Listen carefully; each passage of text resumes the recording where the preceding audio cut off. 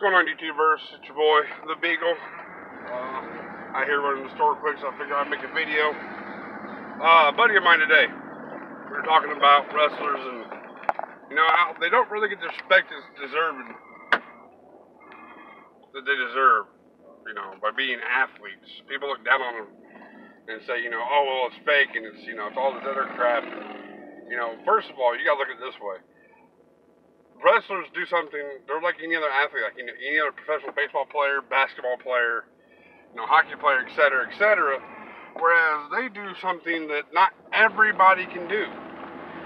Wrestling is very athletic.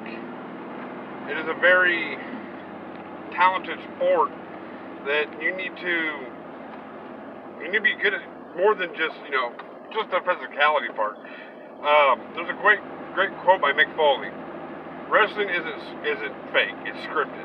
They do get hurt, they do punish their bodies, you know. So that's something I've always held true when I defend, you know, being a wrestling fan. That's the first thing I bring up, because wrestlers have died in the ring doing this stuff, you know. So, you know, to see it, biggest thing to look at is like a big guy, Kevin Owens. You know, I really didn't like him too much when I first saw him on NXT and I started watching him. You realize that he's a big guy and he has a pretty good sized gut on him like me. And I couldn't even do a tenth of what that man could do in the ring.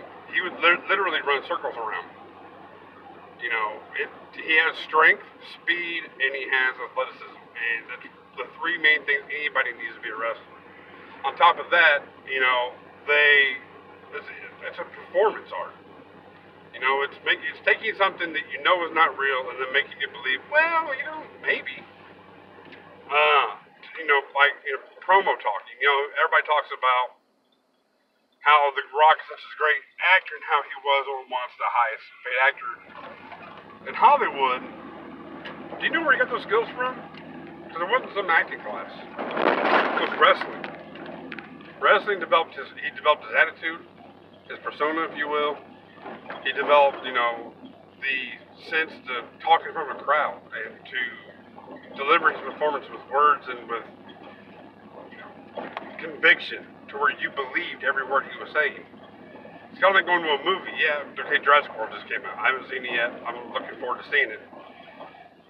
You go to the movie, you know, knowing it's a movie, knowing they're just actors and actresses that are not really getting hurt. The dinosaurs, you know, aren't real. They're CGI for the most part. But you get swept up in the movie. And you get really sucked into the story. And, you know, you feel for characters like, you know, if someone dies in a movie and you're really attached to that character, you can become emotional. I know I have, and if you say you haven't on some level on some movie, you know you're lying. So I like to look at wrestling as like a live action movie with no CGI. And all the performers do their own stunts.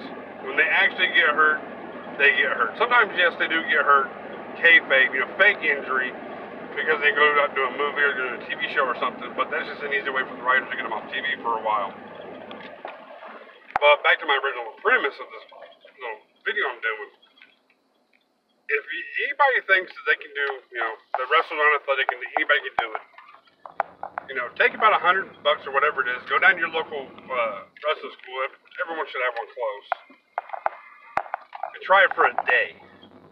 And I guarantee after the whole day is said and done, you'll have a different perspective about wrestling. And about wrestlers in general. And how athletic you have to be to do this. I know I couldn't do it. Even, you know, at my age, I still can do it. Even if I was in shape, my age, I couldn't do it. So before you knock something and before you make it hard on somebody for doing something they love and they're passionate about, think about how much work they put into it. So that's a little mini rant. I will probably do a follow video where I can go more in depth to why I think wrestlers get a bad rap and give you more examples of people. First of all, if you haven't, subscribe to the WWE Network or even search for it on YouTube. You probably can find it on here somewhere. If you want to see how good and exhilarating the story can be told during a match, one of my most recent favorite matches is Aleister Black versus the Velveteen Dream.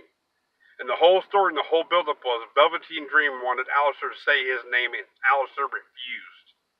Now, here's a little bit of a spoiler. At the end of the match, after working his ass off in that match, Velveteen got Aleister Black to say his name. Said, enjoy the 15 minutes of fame, the Velveteen Dream. Now, that had emotional highs, lows. It was a very, very athletic match. Very in-tuned match. It was seamless. It was one of my favorite matches of all time. So, just do me a favor before you want to talk about wrestlers and how they're not athletes and stuff. Take a look at that match for me. Like I said, I will be doing a more in-depth video. And on the flip side, how we as wrestling fans, we can't be fans of wrestling anymore without being ridiculed or made fun of or persecuted, verbally by just random people or people we know. So I will be doing that video, and I'll probably upload it on Tuesday. But yeah, other than that, all sports take incredible athletes to do them. That's why only select few can do them.